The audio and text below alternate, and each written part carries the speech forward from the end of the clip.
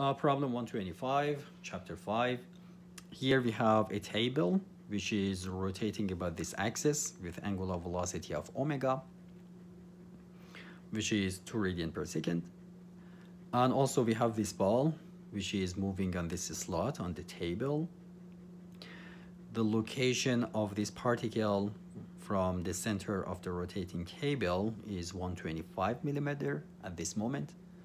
And also speed of it in the x direction, in the direction of that slot, is 100 millimeter per second. And the question is, what is the actual velocity of this particle? The actual velocity of it, it's not 100 millimeter per second, right? It is moving by 100 millimeter per second on this table, but the table itself is rotating too. Okay?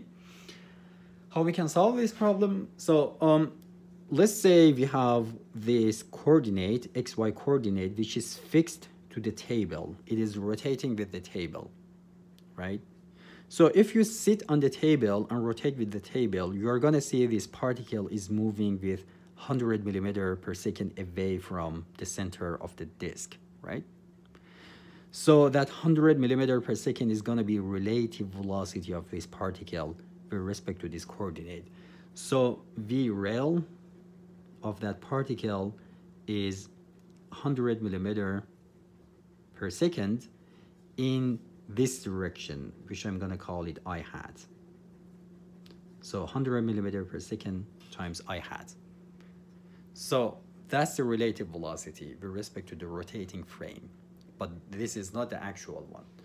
So based on the equation we just learned, the actual velocity of that point is going to be equal to velocity of the origin of the rotating and moving frame plus the relative velocity plus omega cross r.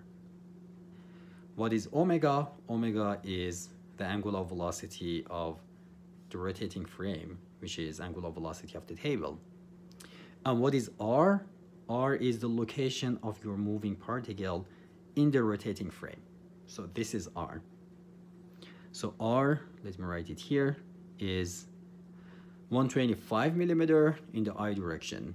So 125 I, and the unit is millimeter. So by plugging all of this here, we can find the actual velocity of A.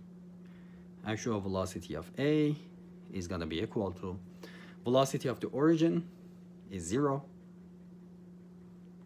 Relative velocity, it is 100 millimeter per second in the I direction, plus omega cross r, plus omega is in the k direction. This is my k direction.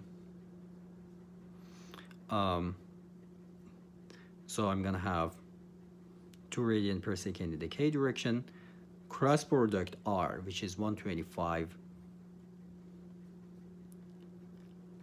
in the I direction.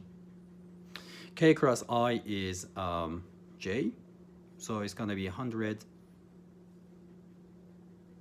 in the I direction plus 250 in the J direction, and the unit is millimeter per second. This is gonna be the actual velocity of point A. And also you can find the direction of this vector with respect to x, right? That part is simple. I'll leave it for you.